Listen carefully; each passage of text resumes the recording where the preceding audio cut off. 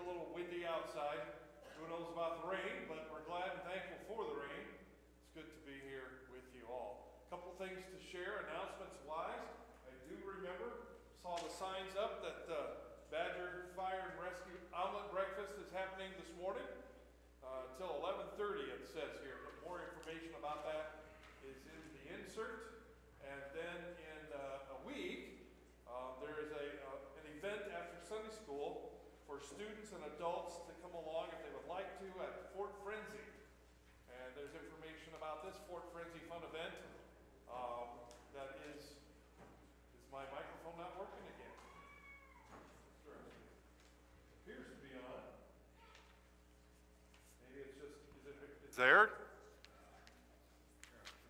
Is it on now? Okay. Okay. In my end it was on. There we go. That's a good thing. All right. Let's see. Where was I? Oh, yes. The Fort Frenzy event. So, glad to get to share that next week. And what else? Looks like Easter lilies are very nicely displayed here. A few of them were picked up this last week.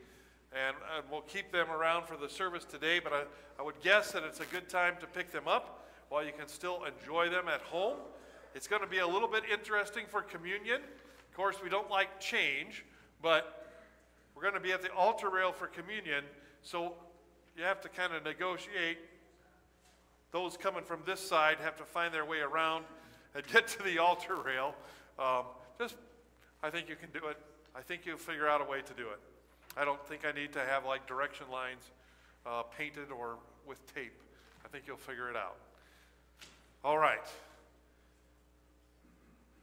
Do we have any other announcements, I guess? No? Okay. I invite you to stand if you're able.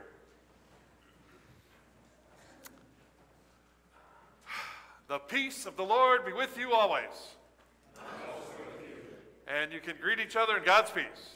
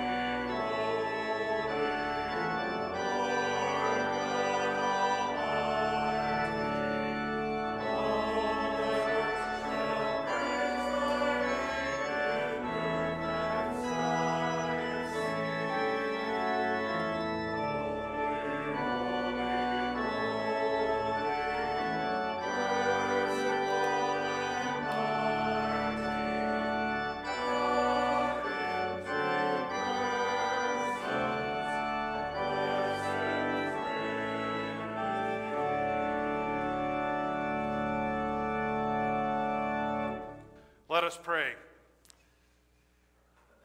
Lord God, we gather together in this Easter season. It is the week after the Easter celebration, but we want to give you praise and thanks for the great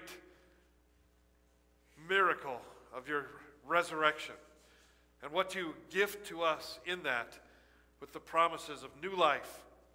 Oh Lord, we bless you and know that you are the only help, the only one who can rescue us. We don't put our trust in things of this world. We put our trust in you. All this we pray in Jesus' name. Amen. Go ahead and be seated. The children are going to sing for us first, and then there's going to be a little children's message after that.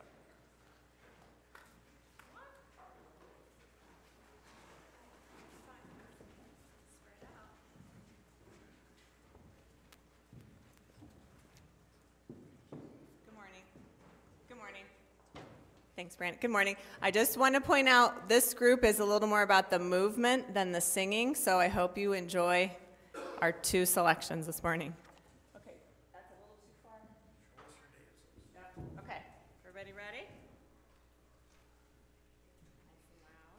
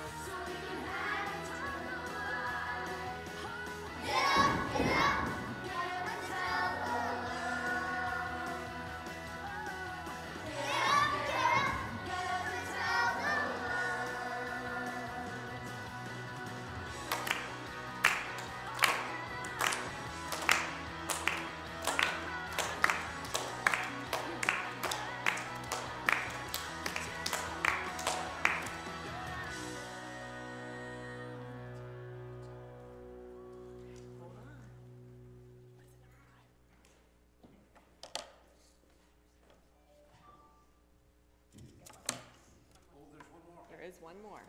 Sorry. Okay. That had to be a change of scene. Yes.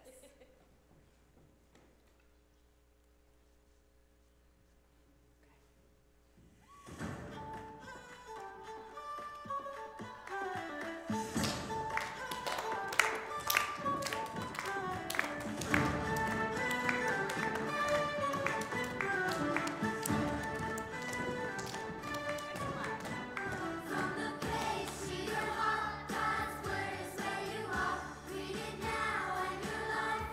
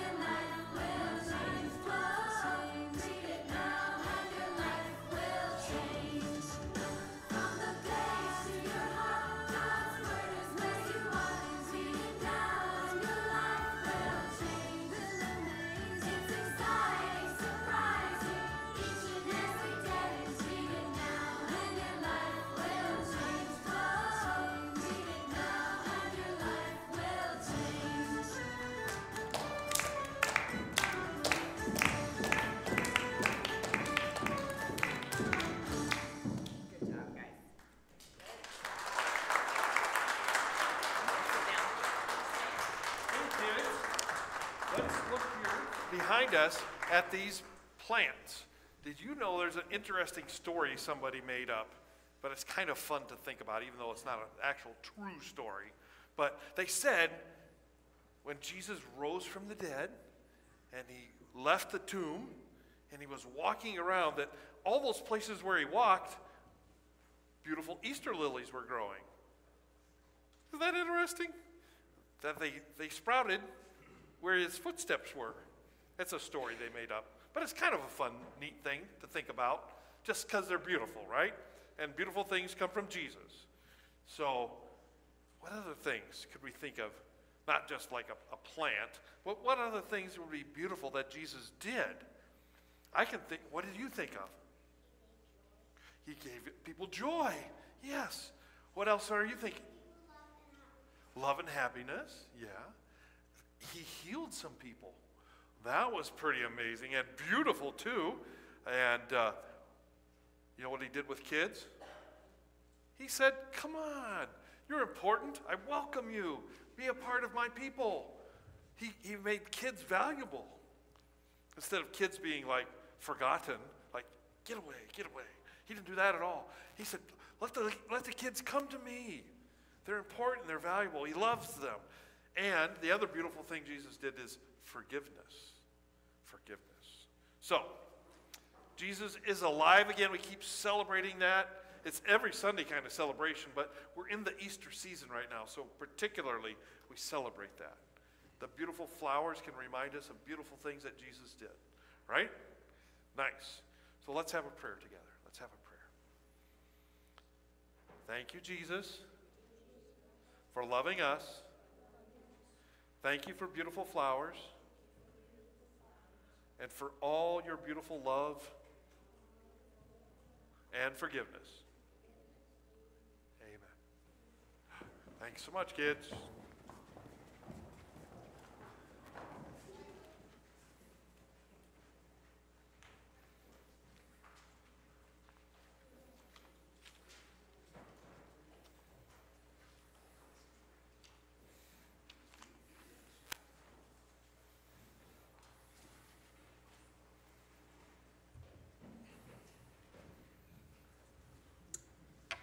Good morning. Bet y'all didn't know that Get Up song's the first thing my wife sings to me every morning. Without the actions, of course. Our first reading today is from the book of Acts, chapter 4. All the believers were one in heart and mind. No one claimed that any of their possessions was their own, but they shared everything they had. With great power, the apostles continued to testify to the resurrection of the Lord Jesus. And God's grace was so powerfully at work in them all that there were no needy persons among them. For from time to time, those who owned land or houses sold them, brought the money from the sales, and put it at the apostles' feet, and it was distributed to anyone who had need. Kind of an interesting concept. Today, in the spirit of unity, we're going to read Psalm 133 in unison.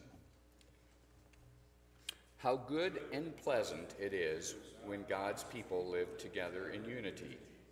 It is like precious oil poured out on the head, running down on the beard, running down on Aaron's beard, down on the collar of his robe. It is as if the dew of Hermon were falling on Mount Zion, for there the Lord bestows his blessing, even life forevermore. Our second reading today is from 1 John. That which was from the beginning, which we have heard, which we have seen with our own eyes, which we have looked at and our hands have touched, this we proclaim concerning the word of life. The life appeared, we have seen it, and we testify to it. And we proclaim to you the eternal life, which was with the Father and has appeared to us. We proclaim to you what we have seen and heard, so that you also may have fellowship with us. And our fellowship is with the Father and with his Son, Jesus Christ. We write this to make our joy complete. This is the message we have heard from him and declare to you. God is light. In him there is no darkness at all. If we claim to have fellowship with him and yet walk in the darkness, we lie and do not live out the truth. But if we walk in the light, as he is the light, we have fellowship with him and with one another. And the blood of Jesus, his Son, purifies us from all sin. If we claim to be without sin, we deceive ourselves and the truth is not in us. If we confess our sin, he is faithful and will forgive our sins and purify us from all unrighteousness. If we claim we have not sinned, we will make him out to be a liar, and his word is not in us. My dear children, I write this to you so that you will not sin. But if anyone does sin, we have an advocate with the Father, Jesus Christ, the righteous one. He is the atoning sacrifice for our sins, and not only for ours, but also for the sins of the whole world. This is the end of the reading. I invite us to sing. Let's sing this Hallelujah verse.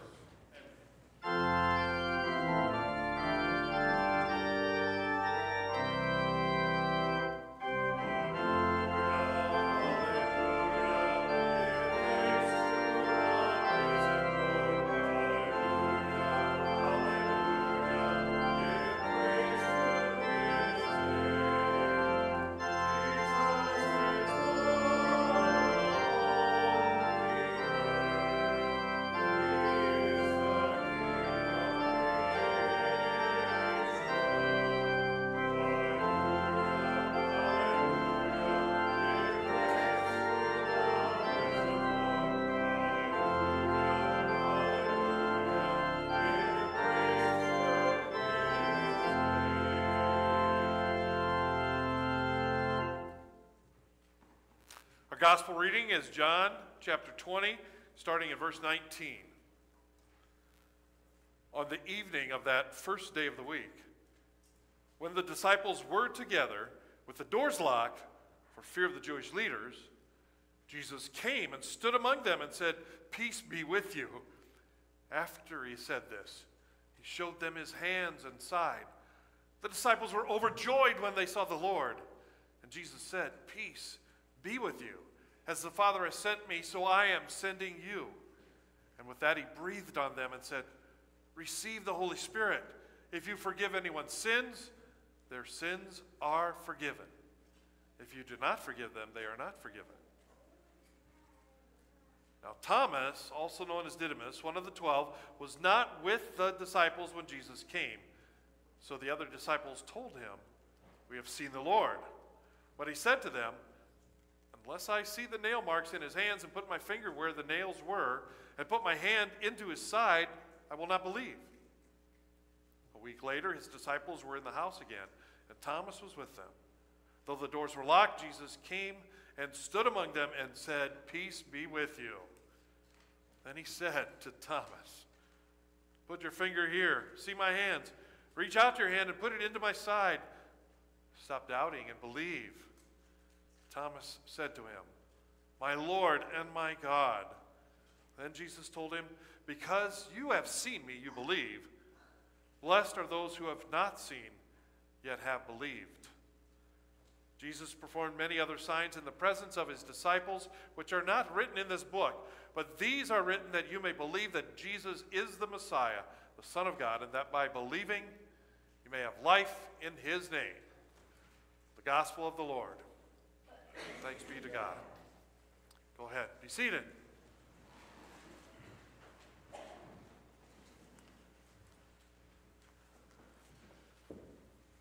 Oh, it's so good to be here with you. I want to share with you a message this morning and just start it off by saying that we live at a time when people have doubts, and doubts cause people to speculate and develop theories for why these doubts they have might be true. And one of the things I thought of to talk about just briefly was the U.S. astronauts landing on the moon. Some people doubt that it ever happened. People go into all kinds of doubts and conspiracy theories, but I want to leave with you some evidence of the actual moon landings. And first, the top two photos show a simple little square device that was left on the moon.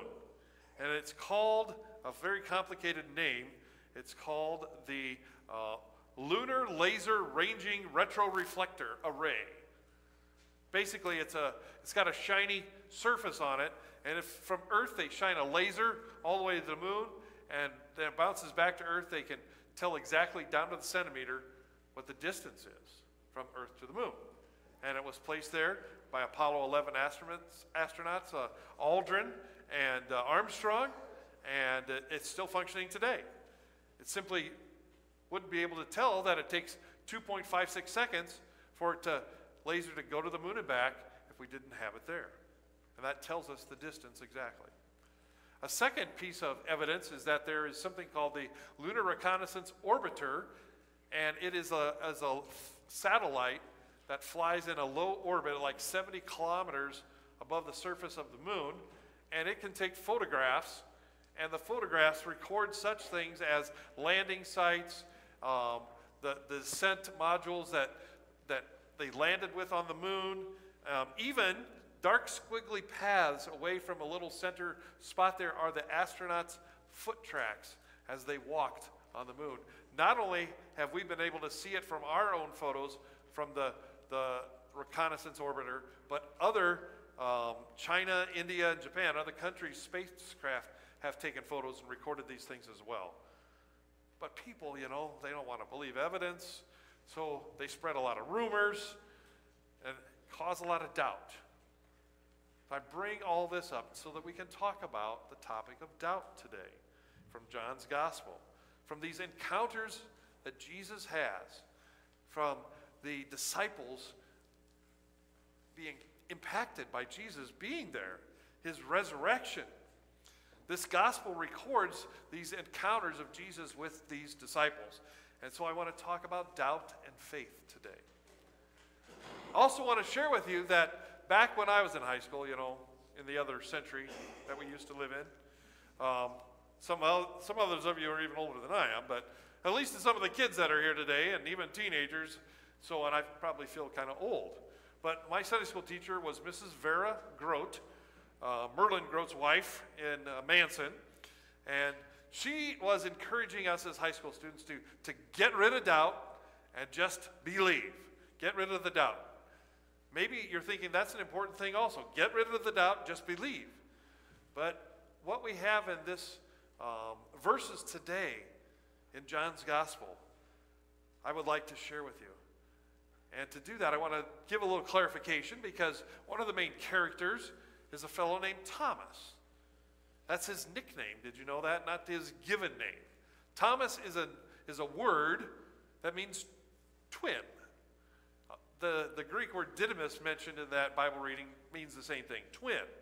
So it's not an actual name, it's just the nickname, Thomas. Why was he called Thomas? Why was he called twin? Well, it is pretty sure that he is actually a fellow named Jude, and Jude was the brother of Jesus. Evidently, he looked like his older brother Jesus. So they called him twin, like you're twinning with your brother. Probably it was almost like a teasing kind of thing that they called him that. So he must have known two things about Jesus at least. One, that he was special, and one, that he was ordinary also. He was human and he was special. He was God, but probably he was remembering a lot about the fact that he was human. All the times that maybe his older brother teased him, who knows what kinds of things they got into when they were kids. But he was not there when Jesus appeared to his disciples, came somehow around through into the room. Doors were locked, but there Jesus was standing there. And Jesus showed the other disciples the evidence, the scars in his hands, the scar in his side where they had pierced him with the big sharp, not the sword, what are we talking about? A spear. He showed them the evidence. He breathes upon them the Holy Spirit. He tells them, if you forgive the sins of anyone, they are forgiven.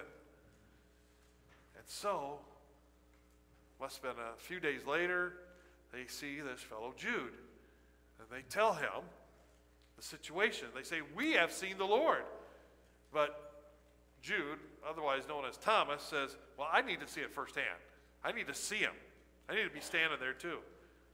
And that kind of fits. It kind of fits. A lot of people today are much like this fellow Jude, or Thomas, as we call him. We have a phrase that a lot of people use. You got to see it to believe it, right? Who has said that before? I've got to see it to believe it.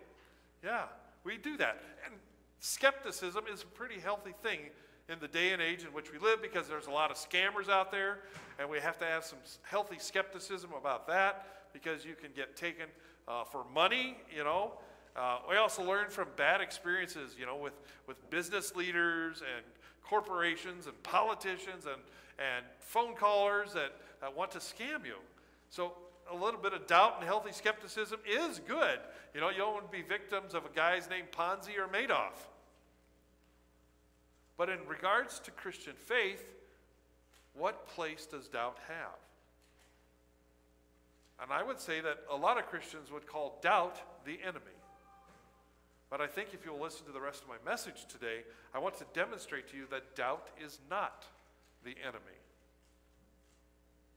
It's been my experience in my years in ministry that faith and doubt are not opposites. Some people will say there's faith and the opposite of faith is doubt. But I don't believe that. I think there's faith in Jesus, and the opposite of faith in Jesus is faith in something else. Doubt's still over here on the side of faith with Jesus.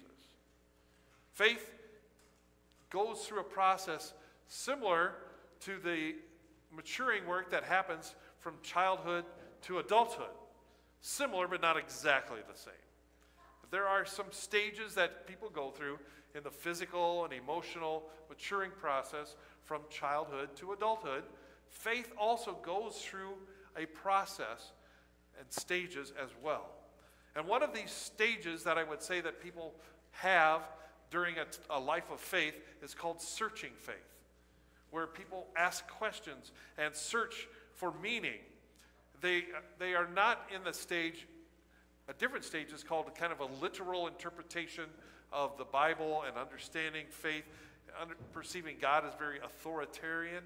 That's one stage. Another stage is loyalty to the group. Whatever the group believes, that's what I believe too. But then there's this stage called searching faith, where examining your thoughts, being willing and open to thinking about things more deeply, developing your own personal sense of faith, not just what the group believes. There's this stage called searching faith. And I think some people are kind of fearful of searching faith kind of stage. But I would say, no, don't be fearful of it. It's good. The questioning, the interaction, understanding the complexities of things. Like I describe a lot of things in Christian faith with the phrase both and, not either or. Either or means, you know, it's black or it's white. Either it's black or it's white. Either it's light or it's dark. But I would say there are some things in Christian faith we can describe saying it's both and, like this. Like Christian faith encompasses both God's law and God's gospel, good news. God's law being the law like Ten Commandments that direct us and guide our lives and give us some boundaries, and the gospel, which is the good news of God's love and forgiveness. So we have both, the law and the gospel, both and. And that's something that you start to learn and understand as you get through this searching faith stage. It's a time when people have doubts and questions, and it's okay to bring them up. And I think that helps a person come to a deeper, greater understanding of Christian faith. And so instead of kind of saying doubt is bad, resist doubt, I come to see doubt as part of a faith journey, a normal part, a healthy part. So when someone has doubts like this fellow Thomas, otherwise known as Jude, when people will struggle to understand, to even imagine how wonderful God can be, doubt plays a part in that. Thomas couldn't imagine a resurrection. If we didn't have evidences of the resurrection, how could we even imagine the resurrection? We know, what we know is that people die and they stay dead. Could we, either of us, any of us, imagine the immense quantity of God's love? We think God has love, but it must be a limit. There must be a limit to God's love. Like, there's only a certain amount of people God can love, or a certain amount of time God can love, and then God says, I cut you off. But no, God loves without limits. Unconditional love. Hard to think about, hard to imagine. Can we wrap our mind around the concept of forgiveness? Forgiveness. It's very easy to consider our own sins, to realize the depth of our sins, which are coming in thoughts and words that we say and things that we do, thought, word, and deed, right? And if we know how much, how often we ourselves individually sin, it's hard to believe how much God can forgive, let alone not just our sins, but any and all who believe in him, he forgives. Do you know that sometimes I still have doubts in my ability as a leader? And sometimes I wonder even, why would God consider me? Am I not just one little blip, one little life on a planet of billions, in a history of multiple billions over time? Why would God be interested in me? And so asking these questions, having times of doubt, this is really normal, part of a faith experience, part of the process of being Christian, I believe. I can even make an argument that doubt is a gift. Doubting is a gift from God because it allows us to ask these questions that open us up to deeper levels of faith. God opens our hearts through that process. And in that process, God drives away fear. He shows us that he is the one who died for our sins, but he also shows us that he is the one that resurrected for new life for us. And he is the risen one. And it says right there, as Jesus encountered those disciples, that he breathed upon them the Holy Spirit. And then he sent them out to do his things, including forgiving those who probably doubt that they can be forgiven, and to announce his forgiveness for them. And when people kind of have their doubts and have their fears and huddle together out of a sense of the need of protection, Jesus is coming there, coming to them, to be with them. Like it or not, I think God is a God who allows doubt and faith to coexist within us.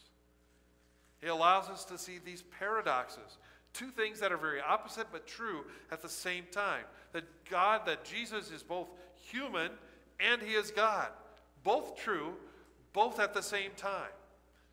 That he is with us, he says, but he's also so much different than us. He's transcendent. He's above, beyond, and outside of this human realm, this earthly realm that we are in. Both true at the same time. It's a paradox.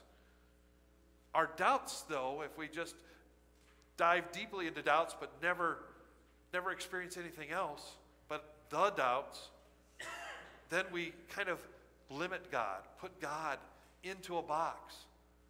But you see, you can see that box like the tomb. And Jesus blows out the door of the tomb. Stone is rolled away. He's outside the box. What John, the gospel writer, suggests in this encounter that we have today is that Jesus is not finished with you yet. He's not finished with his brother Jude. He's not finished with the rest of the disciples. He's not finished with the more and more people that got to see him.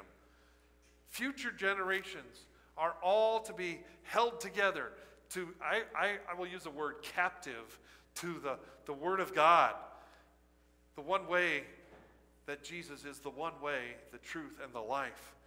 That he died and lives again. That he rose triumphantly.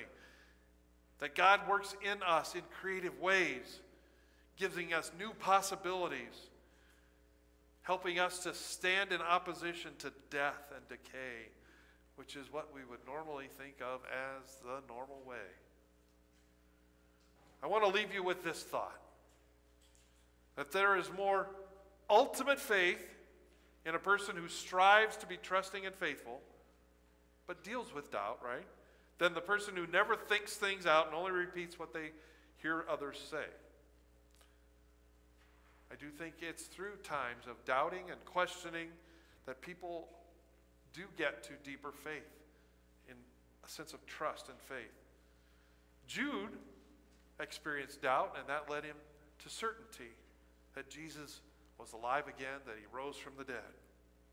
And I think that can be us as well, that we reach faith and trust at a deeper level when we struggle through things, when we deal with our questions, not just ignore the questions that we might have.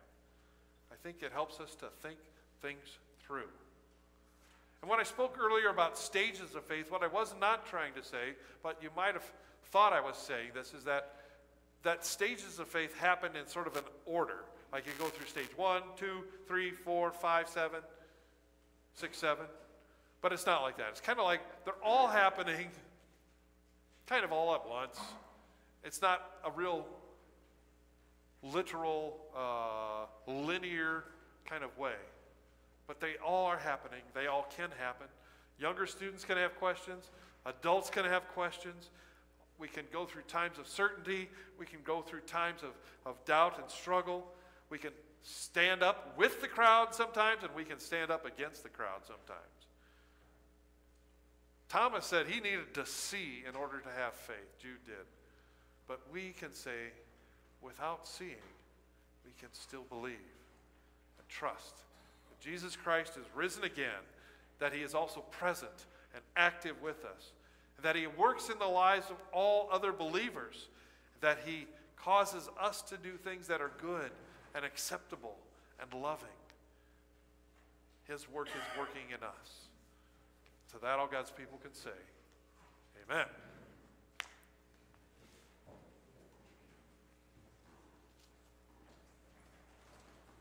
Let's stand and sing.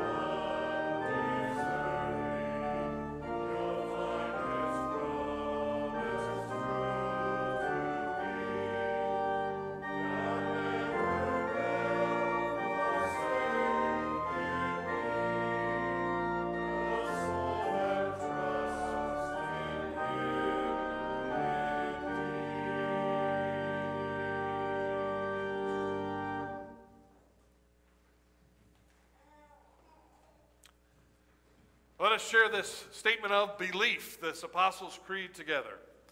I believe in God, the Father Almighty, creator of heaven and earth.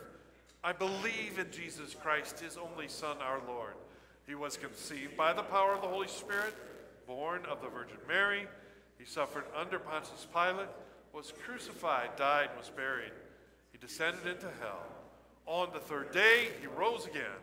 He ascended into the heaven and is seated at the right hand of the Father. He will come again to judge the living and the dead. I believe in the Holy Spirit, the holy Christian church, the communion of saints, the forgiveness of sins, the resurrection of the body, and the life everlasting. Amen. Let us pray. Invite that we can pray together. Lord God, we come to you this second Sunday in the season of Easter. We give you thanks, O Lord, for you have risen. You are reigning as King over us now. We come to your kingdom, and we pray that your kingdom comes into us and into this world. And we pray that you continue to breathe your Holy Spirit onto your people. Give us strength. Make us bold to share about your resurrection and your forgiveness. Lord, in your mercy, hear our prayer. Lord God, you equip your people for ministry with lots of gifts, so many gifts. Pour out upon us the fullness of your gifts, O Lord, and the power to always use them to give you honor and glory. Lord, in your mercy, hear our prayer. O Lord, we pray for each one of us. Help us to understand that within us there may be questions and doubts, and that's just okay. It's part of our faith journey. Give us grace. Remind us of your love. Lord, in your mercy, hear our prayer. We give thanks, O Lord. It's springtime. Give us patience as we wait for warmer days again. We've had some already. It's now going to be time soon for seed to go into the soil, for sunshine. We give thanks for the rain that we have had. We pray for gardeners and farms and farmers, and above all, for life and growth that comes from your hand. Help us to be good caretakers of this earth. Lord, in your mercy, hear our prayer. O Lord, you are the great comforter for those who have great sorrows and grief. Your strength for when we feel weak. O Lord, hear our prayers as we pray for those who suffer from illnesses and treatments, recovering from surgeries and injuries, addressing the needs that people have when they're lonely and grieving. O Lord, we pray that they can receive your help and your comfort, and we take a few moments now to remember and pray for those who need your healing hand upon them.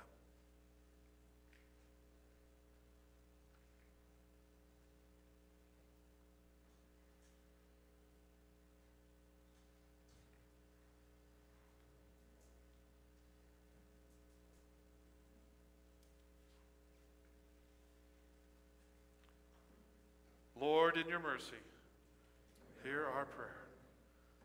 Lord, we give you thanks that you continue to have us learn to be students all our lives, that we would learn what to believe and what to do.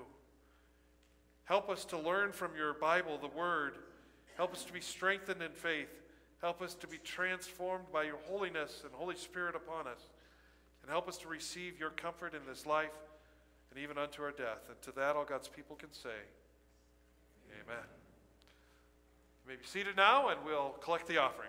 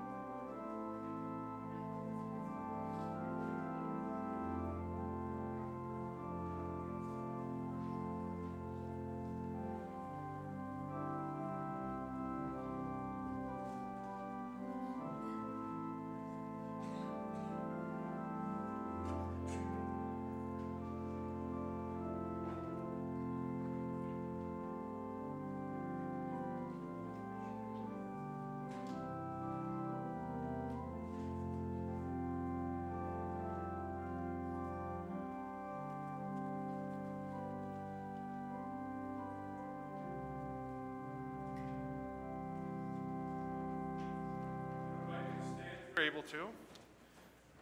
Sisters and brothers, it's important to properly prepare and understand Holy Communion.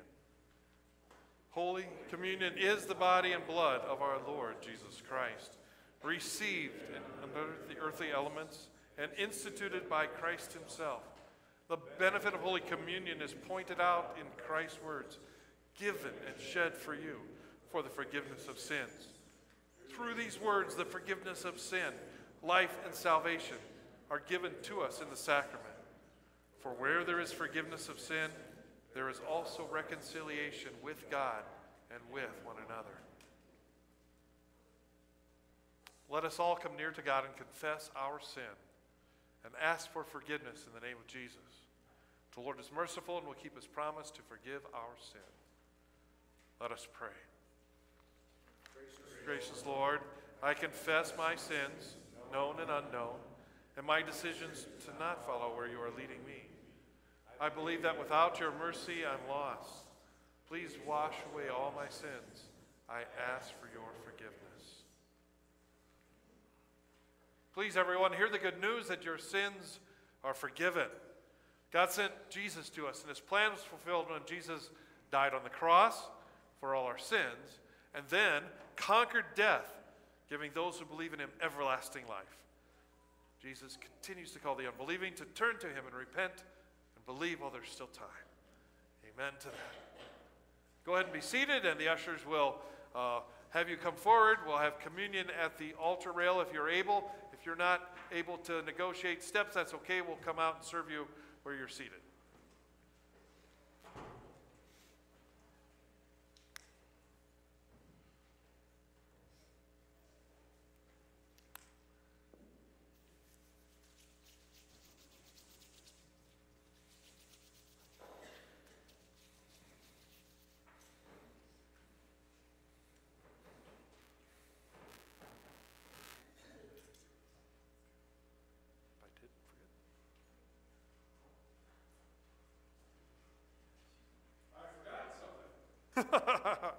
In my thinking ahead, I forgot to do the words of institution. So let me share that with you guys. You're fine. Just be seated or standing wherever you're at. On the night in which he was betrayed, our Lord Jesus Christ took the bread, gave thanks, and broke it, and gave it to his disciples, saying, "Take and eat. This is my body given for you." He said, "When you eat this, remember all that I've done for you." Then again, after supper, he took the cup, gave thanks, and gave it for all to drink, saying, "This cup is the new covenant in my blood, shed for you and for all people for the forgiveness of your sins." He said, "When you drink this, remember all that I've done for you." Now we'll pray together the Lord's Prayer. Our Father, who art in heaven, hallowed be thy name. Thy kingdom come, thy will be done, on earth as it is in heaven. Give us this day our daily bread, and forgive us our trespasses. We forgive those who trespass against us. And lead us not into temptation, but deliver us from evil. For thine is the kingdom, and the power, and the glory, forever and ever. Amen. Thank you so much for reminding me. All right, let's usher them forward.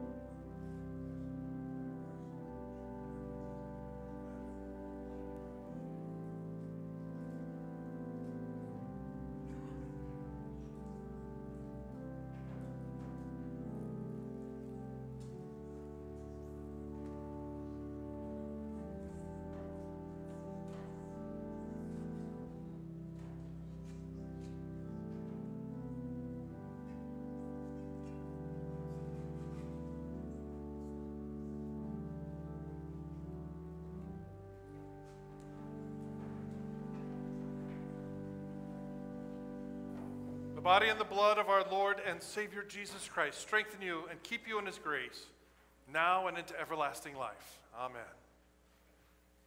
Receive the benediction. The Lord bless you and keep you. The Lord's face shine upon you and be gracious to you.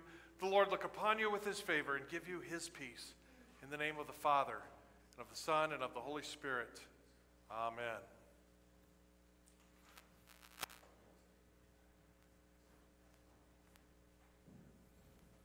We'll sing.